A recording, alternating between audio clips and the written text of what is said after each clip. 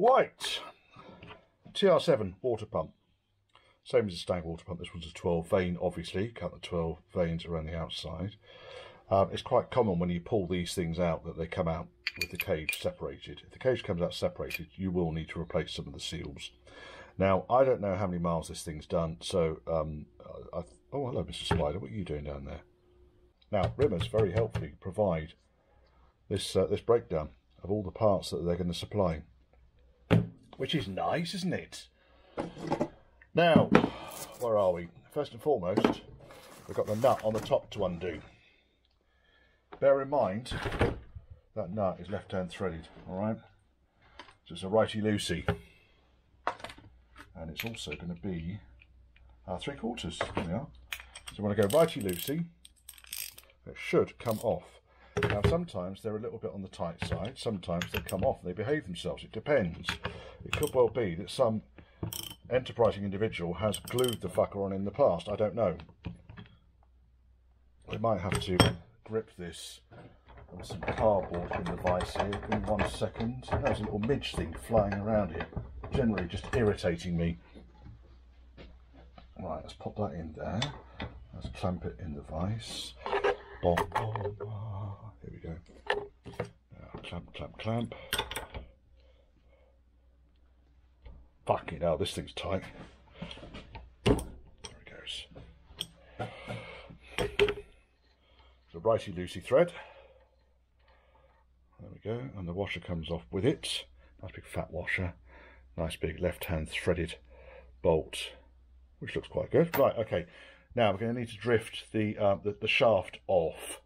Now, how I've done this in the past has really been to kind of position the pump thus and just very, very gently tap the shaft down. Sometimes they come off dead easy. Sometimes they're an absolute bastard. Now underneath here, it's all going to fall on the fucking floor, I'm afraid. I can't hold it with my finger. There it is. Right, so we've got the shaft out. We've got the impeller out. The impeller's obviously been sitting in water for some time, but it doesn't actually look that old, the impeller. So it's really just a case here of cleaning up the surfaces and so forth. Let's come back to here. Yeah, the face that the what's its name? The seal orifice goes onto. That's all right. The top face is okay. Then we've got the shaft. So taking this one apart, let's put these drifts away. We don't need them. They can all go in there. Now, what we've basically got on here, we have got the main seal at the top, and that is looking particularly chewed up. So I think it's probably a good job that we were changing this over. It's not pretty. Then we've got the upside down cup. This is obviously a refurbished water pump rather than a new one. Then we've got the seal, orf. Then we've got the bearing, which is held in place with a circlip. Right, I'm going to need to mount it in a vise. I can get the circlip open, but what I can't do is then get it to raise up. So it needs almost, as I open it up, I'm going to need to basically clip the circlip into an upright position. So let me go into the vise. It's going to be the easiest way of doing it. Okay, I've got the circlip free. They're never a pain in the arse to get off these things because they're quite tricky and the bearing's turning and kind of, oh dear, anyway, circlip's off. So we've got the things still in order from whence they come off. We've got the bearing needs to come off next. Now the bearing normally does come off fairly easily. Just thinking about it. So here we are, Mr. Vice. We'll put the bearing lip on the edge of the vise, and all I really want to do is to tap the shaft through. Now this washer underneath here, I need to hang on to that, so just being careful of that edge there. Opening the vise up a little bit, and the bearing's off, and the washer underneath it. Okay, so we'll lay all those bits out. Now, what have we got left? We've got the little O-ring on here, and then we've got this all this chunk now is just one piece, it's one casting. Right, so thrust washer can go back on again. He's looking good.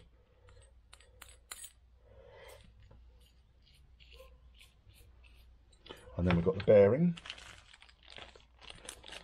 Put the bearing on. All this lot came from Rimmers. It was just a water pump rebuild kit. It's fairly easy to put these things together.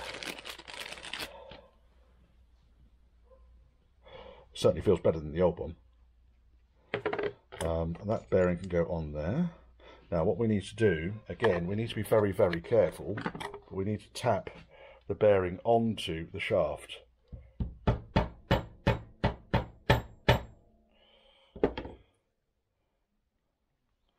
He's not very happy about it.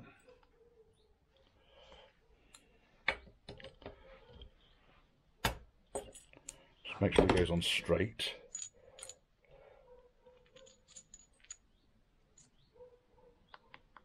He is. I'm using a nylon hammer on the end of the shaft here. There goes.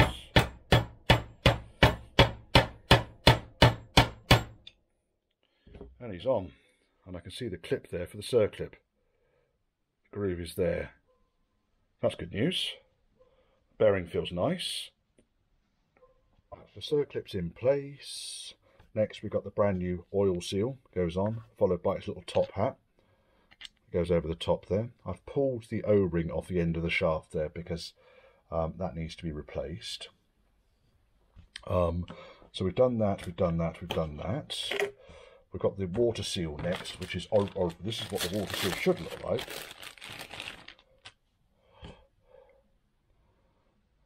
Yeah, strange, wasn't it? Okay, that goes on that way up. Okay, and then we've got the O-ring at the top here, so let me get the O-ring next. Tiny O-ring, it's big O-ring, small O-ring, which is that one there, 146760, which is this. Thank you for all the bags, Rimmer Brothers. It's absolutely outstanding of all these bags. I love them. Okie doke. Now let's just check for any burrs in here. No burrs. Line him up. He's lined up. Are we level all the way around? We are, I think. Let's put that on there. And then, there he is. So that's it in.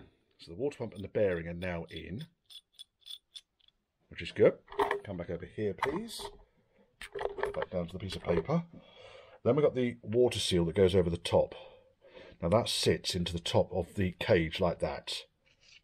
Okay, that's the idea behind it. We've got the new O-ring on the top there, and then the impeller will go back onto the top of that. Before we do the impeller, what I would like to do is get these old O-rings off.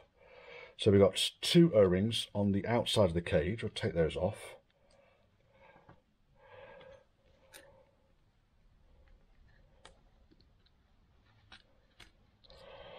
Two O-rings outside of the cage. Now, the top one is 170, which is that one.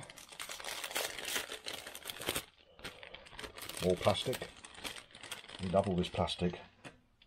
We love it. The top one needs to go up to the top groove. There he is in the top groove.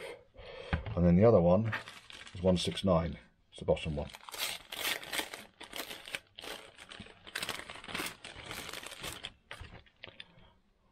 I don't know if they're different.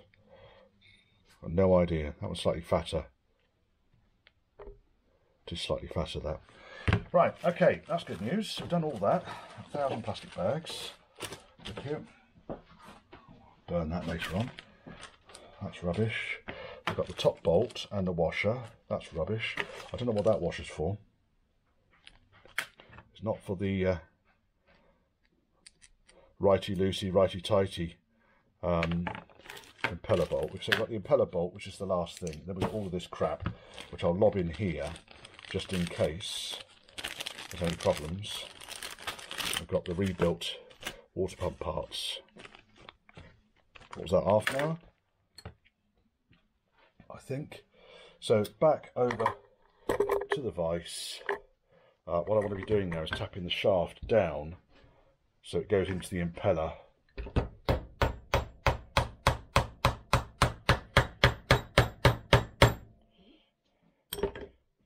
That is nicely on there. Oh, that's nice. That is a good feel. Now we've just got to put the bolt back in the top. So we'll use the new bolts and the old washer. Again, left hand thread, lefty tighty. Don't go berserk with it. It doesn't need to go berserk with it. You don't need to go absolutely, you know, medieval on doing this nut up. Just do it up. All right. One rebuilt water pump. That is good. Now.